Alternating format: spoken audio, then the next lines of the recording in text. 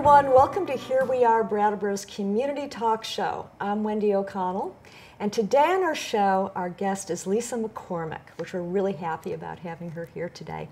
A musician and performer, Lisa's early career centered on recording and touring the folk music circuit, along with other musicians, including Jonathan Edwards. She expanded her career to include teaching, which she does in person, online, and in workshops, like her Connecticut River boat cruise, retreats at Hallelujah Farm, and on the Caribbean island of Vieques. Doesn't sound bad, huh? She's brought hundreds, if not thousands, of people to a deeper and more fun appreciation of the power of music, especially through playing the mighty ukulele. Hi, Lisa. Hi, Wendy. It's great to have you on the show. It's awesome to be here. Oh, good, good. You know, the ukulele is sort of the secret weapon in this show, right? Yes. Yeah, we can't wait to get there, but we will. So you were brought up in Albany, New York. That's right. Yes. Yes. In the burbs. And but I always had a big crush on Vermont. Nice. And my mother grew up in Bennington, so we would come over to Bennington sometime, and I was just like, I have to live in Vermont. That's just how it has to be. Isn't there something about crossing that border? Yeah. It's so real. It is amazing. Yeah. I feel it too, yes. And what kind of family did you have? Do you have siblings? I have one sister, 8 years younger than me, and my parents are alive and well and still living in the Albany area. Was music part of your life early on? It was. In fact, I have a picture of myself. I must be about 6 years old max, studying the liner notes of the Beatles' Hard Day's Night album. So my father was very into the Beatles and you know, the contemporary music of the early '60s. And so I just thought that was, you know, part of life. The Beatles were part of life, you know. Were you playing music? Were you instruments? No, I picked up the guitar when I was around 10. My dad had one in the house, and he showed me a couple of chords, and you know, I just loved it. It was not easy. It was way too big for me. Right, right. And just kind of did a lot of self-teaching, exploring, you know, how to play Beatles songs and James Taylor songs and stuff like that. Yeah. So you didn't have any lessons or anything? I had some lessons as a adolescent, some in just basic folk guitar and some in a little bit of classical. Yes. But mostly I'm self-taught. Yeah. And you can continue to self-teach yourself. Yes, yes. Well, every musician does. Yes, right. It never stops. So your crush on Vermont was requited by going to Marlborough College. Yes. Yes. Yeah. And what did you study? I studied sociology and anthropology. Oh, wow. Yeah. And eventually education. I wanted to get a degree. This was something to fall back on, because you're not supposed to try to be a musician for a living, right? So I wanted to get a degree in teaching. So I transferred over to Keene State and got that degree and got a lot of special training in teaching adult beginners with learning disabilities. Oh. So, and teaching in general, not music particularly. Right. Just just teaching. Yes. And you followed through with that. Oh yeah. Yes. So that was early. Yeah. Oh yeah. Now, when you did a whole touring circuit as a young woman, as singer songwriter, what was life like during that time? It was a lot of time in my Subaru.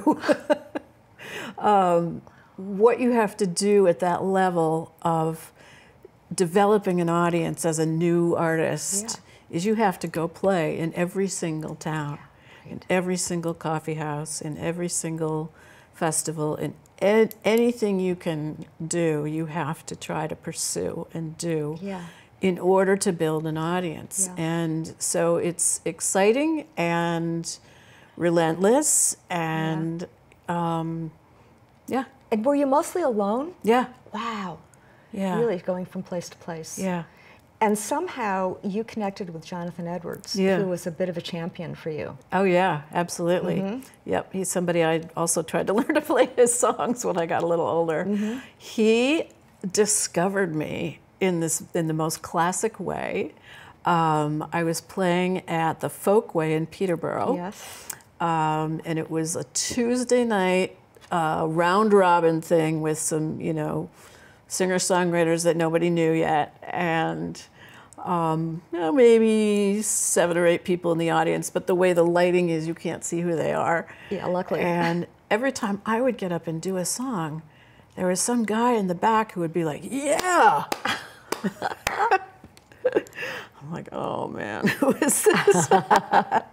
And after the performance was done, he came up and introduced himself, and he said, I just love your work, and can you give me a cassette? Yes. And I gave him a cassette. Yeah. And a couple of weeks later, he called me at home, and he said, I want to work with you. Wow. I want to help you produce your first record. I want to take you on tour with me. And thus began a great adventure. What kismet. Yeah. You were in your 20s? Yeah. Yeah. How long did you do that? A long time. Yeah. I can't quite remember. A lot of miles. A lot of miles Right. and a lot of years. Yeah. Was it mostly Northeast? Mostly, yeah. Well, a lot of great venues back from, from Maine to Virginia. That was kind of and then as far west as, say, Ohio. Wow. Exhausting, right? Yeah. Yeah. Yeah, and exciting. I mean, that's the life I wanted to be living, and I knew that in order to develop into an artist that people have heard of, you got to put in that kind of time. Was making albums something that you were headed for during that time or focused on? Well, I was most shocked when Jonathan said, I want to produce your first CD. And we had gotten to CDs by then. Exactly, and that was kind of a new idea. Yeah. So by that point, I was like, yeah, this is huge. This is huge. Yes. And this was way before people could do it in their homes on their computers. This good was point. big studios. The big setups. Yes. And that was really the only option for making a CD. And the only option for a developing artist like myself would be to have an angel like him. Yes, yeah. And were you recording, where were you recording?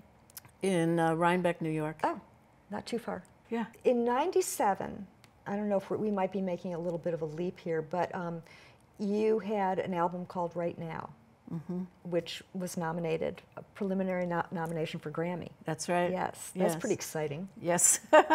And that was my debut album. That's the album that Jonathan, the first album he produced with me, yes. And it got preliminary nominations for Song of the Year, Best New Artist, Album of the Year. Oh. Yeah. That's very exciting. It was crazy. Yeah. In terms of performance, Lisa, you played a lot of different venues over the course of time, and especially during that time. Can you talk a little bit about your relationship to the audience, being on stage, what that's like? Yeah. I'm an incredible introvert. So. Wrong business. Well, but my passion and my calling was I need to be a professional musician. That's really non-negotiable. Just in my gut, in my bloodstream. Right. In terms of how to relate to the audience and how to relate to being on stage, I learned so much from observing Jonathan, who is an absolute master entertainer. And so he never really took me aside and said, do this, do that, look at people, smile, Yeah. But I watched how he would pull a whole room right into his lap, and create a very intimate, fun experience for everybody. And I learned so much, just like it was like an apprenticeship. Right. And so I said, well, I have to get up there and do that too. Yeah. And so you had to work innerly, right, to do that? Yeah. Yeah. Yeah. Yeah. And that came with time. Oh, yeah. Yeah. You had gotten a BA in teaching, And this is a quote of yours that I found, and you said, I found this knowledge and didn't want to keep it to myself, which I thought was a really great quote. Huh. And as an impetus for teaching and working with other people. Yeah. And that was kind of the beginning of a different part of your career. Yeah, definitely. Yeah. Definitely. So after getting that degree, my first job was with Landmark College. Oh. And actually my first job was with their boarding school on the coast near Boston. Yeah. And then their very first year of college in Putney. And they put us through an intensive, like 4-week training all day on how the young adult mind learns. Ooh, and especially people with, dyslexia. But that was super pivotal in what I use in my teaching now, is the ability that I learned to intuit what is making sense to this person, what is not making sense to this person, how can we work with that, and how can I as teacher say, okay, I understand that, where the portals of your learning are strongest, and where they are not, and where they're frustrating you. So let's stay away from those, and build on the things that are working. Yeah. And so, yeah. That's field experience, Yeah. right? That's Yeah. very cool. Yeah. And obviously you took that in and it became part of your mode of teaching. Exactly. And you've done quite a bit of teaching. Yes. And at some point along the way, you worked with Suzanne Kingsbury. Oh, yes. Yes, and you became a gateless master teacher. Yes. Yes, that was awesome. She is the founder of basically started as a writing philosophy for writing in groups and writing on your own. But then she offered this teacher training, which was an extensive 45-hour something long thing, and went and stayed in this house for several days and just total immersion.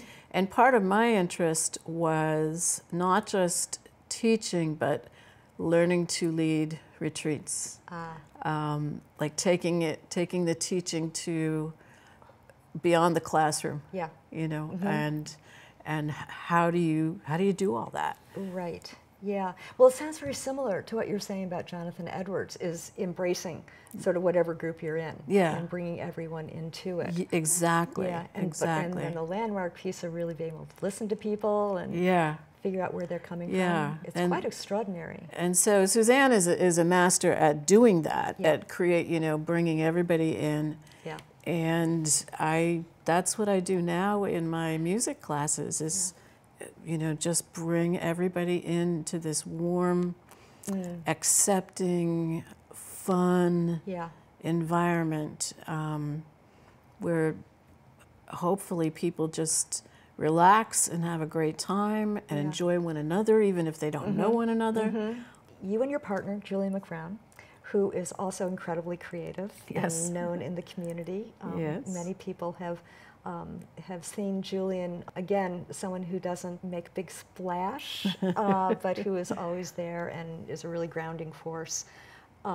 So the two of you decided that you're freelance musicians, right? 401ks, things like that. It's a little tricky. And so you got really creative. Yeah. Yeah. Even more creative. Yes. in a different realm. Yeah. It had mostly to do with the fact that we fell in love with the island of Vieques. And we had, we own a home in Brattleboro, or the bank owns our home in Brattleboro. And the winters are just like, oh my God, they're so long and dark and icy. And so we had visited this island, Vieques, off the coast of Puerto Rico, for a week. And the minute we landed there, it was like, this is it. We don't need to find any place else. This is so cool. It's funky, it's friendly, it's laid back. It's largely a National Wildlife Preserve, so the beaches are completely undeveloped. I mean, it's incredible. So we, over the course of the next couple of years, began to set an intention. One thing I say is it's possible to figure out how to do what you don't know how to do, right? We had no idea how to make this part of our lives, but we decided we're going to figure it out. You know, we got to figure it out. And so a lot of that ended up being using the internet one way or another, because there's acceptable internet coverage there. And so we could go down and continue working. And or start new things down there. In paradise. In paradise, yeah. And you've done an amazing array of things. Yes. You had to learn a lot. Oh, right? yeah. Big learning curve. He and I, we said, this is what we need to do, and we launched into like a 2-year study program together. Oh, wow. Read a million books on internet marketing and, you know, all kinds of stuff, and just started making things happen. Yeah, and a lot of things that you made happen, well, you were really creating a new model for yourself that really retrofitted to you. But it started out with guitar tricks online, right? Yes. And this also included other instructors, but you were one of the most popular instructors on that. And an audio learning program as well.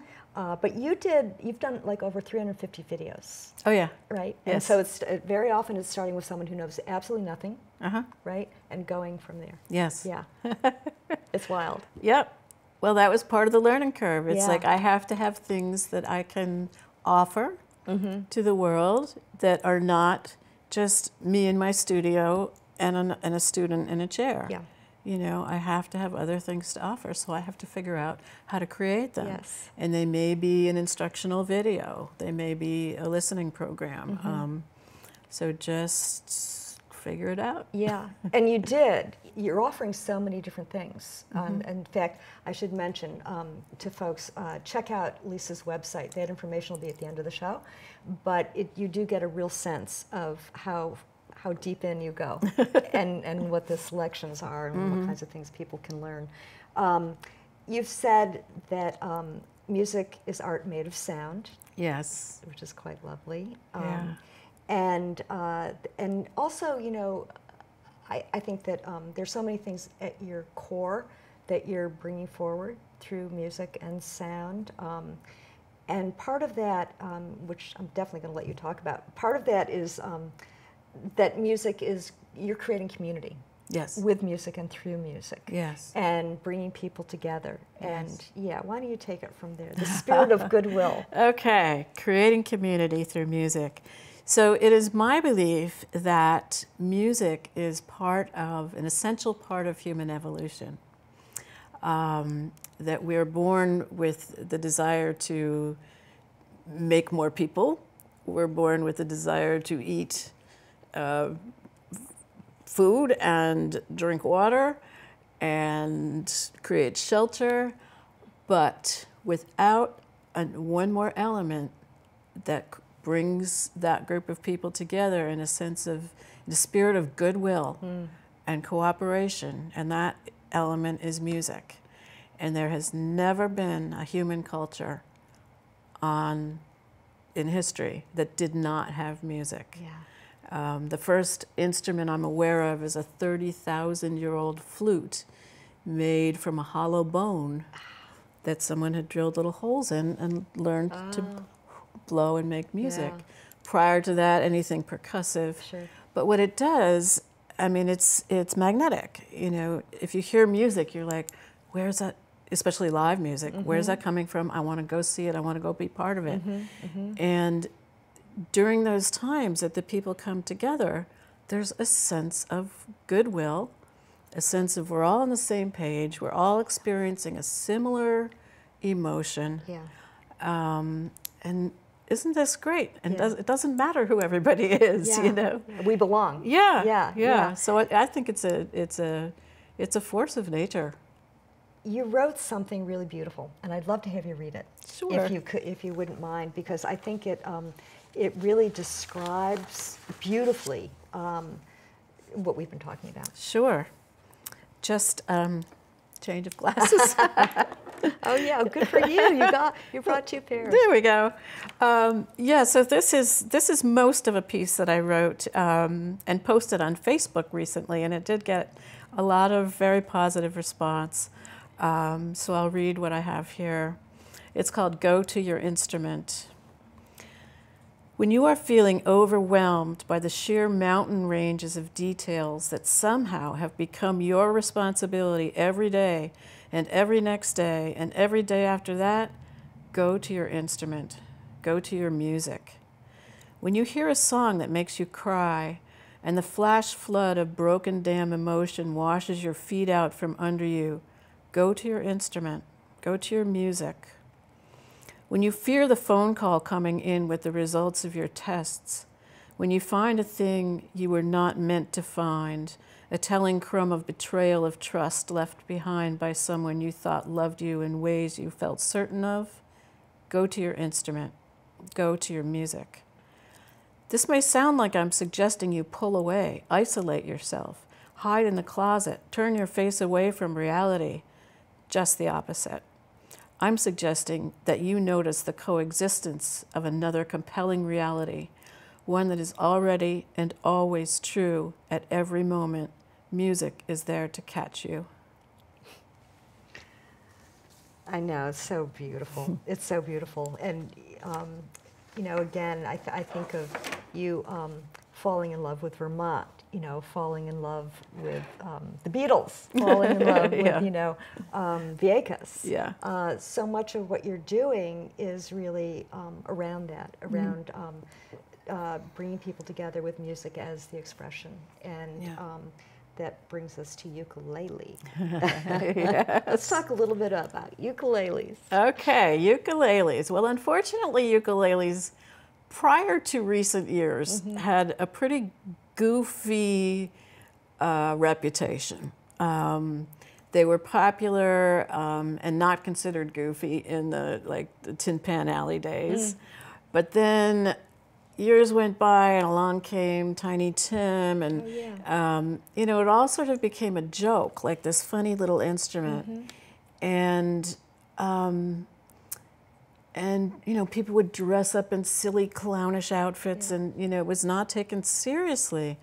And it's a beautiful musical instrument. It's a 4-stringed instrument, similar to a guitar, a lute. You know, its origins are Portuguese. I forget the name of the original instrument from Portugal, but when the Portuguese found their way to Hawaii, they brought these instruments with them. The Hawaiian population loved them, and they have beautiful tone woods available growing on the island, and so then it became more associated with Hawaii. Yes. But it is a legitimately beautiful stringed instrument, and it is very easy to get started. So anybody with doubts, you know, so many people, oh, I don't have a musical bone in my body, oh, I can't read music, oh, I can't carry a tune. I teach a workshop called Ukulele in a Day, and it could be 20 students who've never touched the ukulele before. I teach them one chord, and within 6 minutes into the class, we're playing and singing a song.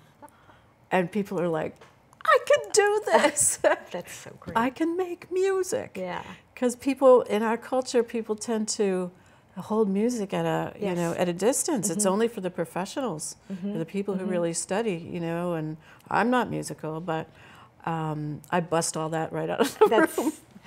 You've been doing it for a while now, Yeah. and you do tend to get a group of people together and go on a retreat or something like that. But again, that's creating another community. Exactly. Yeah, Lisa, going back to when you were talking about music, and music is here to catch you, and the importance of music, and the power of music. And what you read, you know, your writing is really beautiful, as well as your voice and your playing. Thank you. Yeah, and those are just facts. You know, it's really true. Thank you. Yeah, your voice, you know, I've heard it over the years, and it's really lovely and captivating. And I think that that's a lot of what you're creating, is you're captivating people in such a pure and gentle kind of way. And music is, music is the center. It's of there that. to catch them. Yes, right. So with writing, you did some songwriting. Oh yeah. Yes. But the piece that you read was beautiful writing as well. So is that something that you're thinking about doing? Yes. I've been working on a book. It's still in, massive quantities of stuff that I have to figure out exactly how to organize. Yeah. But it is about a lot of what we've been talking about. Sort of some myth busting around, I'm not qualified to play music, and the stuff we talked about it being essential to human existence.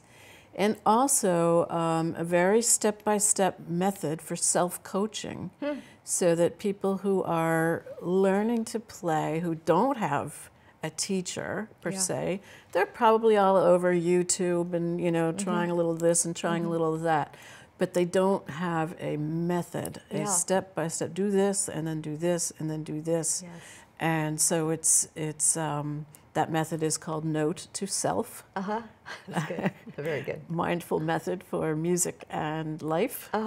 And that's the book I'm working on. That's great. So you're helping people to learn by themselves. Yes, yes.